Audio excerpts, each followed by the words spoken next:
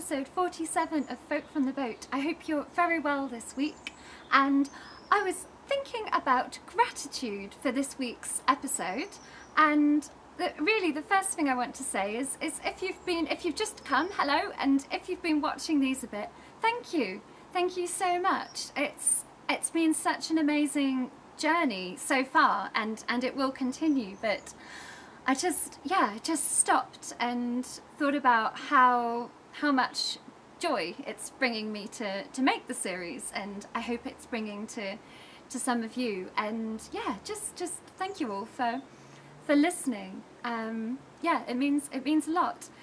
And it's harvest at the moment, so harvest is a time I feel for gratitude and taking stock, and that's what I've been doing. And we've got a lovely golden sunset coming down, and I wanted to tell you about the harvest festival that I did last year with a friend of mine, Emily Ovenden, who has now she's just becoming a new priest, and it was her first harvest festival and the first service in a church that she took, and so she asked me if I would write a song for it, and a song specifically thanking the bees for harvest and the role that they play in, of course, producing the crops that we harvest.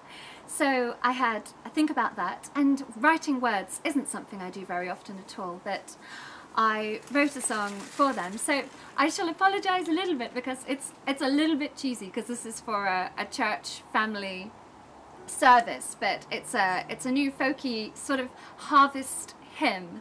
So, but if you're not religious, I don't think it matters, because I didn't want to make it very religious, but really to focus on the gratitude. So I have a chorus that we're going to sing along together, and it goes: for we're one family, all of nature has toiled to sustain us, each little one in harmony is guided by creation's purpose. So I hope you'll sing that with me, and I shall put the words on the bottom of the screen, and we'll sing it together once out here before we go in for the gig. But before that, oh, what else I'm grateful for is that the boat is out of the dry dock, and it's had its painting done. There is still quite a lot more painting to do, and as it becomes autumn, I imagine that'll become more difficult to get done. But there is a lot to be grateful for, that it's out of the dry dock and it's all sorted out and afloat. And it's quite lovely to be back out on the river and just enjoying the peacefulness of being up here, high up on the River Stort. So I shall drink a toast from the bees of mead to you, and say thank you so much. Cheers. And let's sing this chorus once through before we go in. For we're one family, all of nature has toiled to sustain us, each little one in harmony is guided by creation's purpose.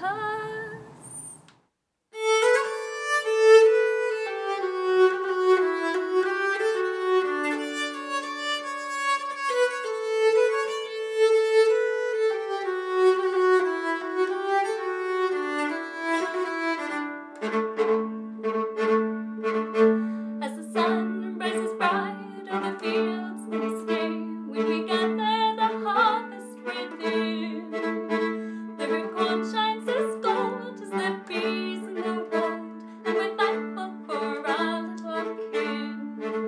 For we're one family, all of nature has toiled to sustain us, each little one in harmony is guided by creation's purpose. As I bumble and hum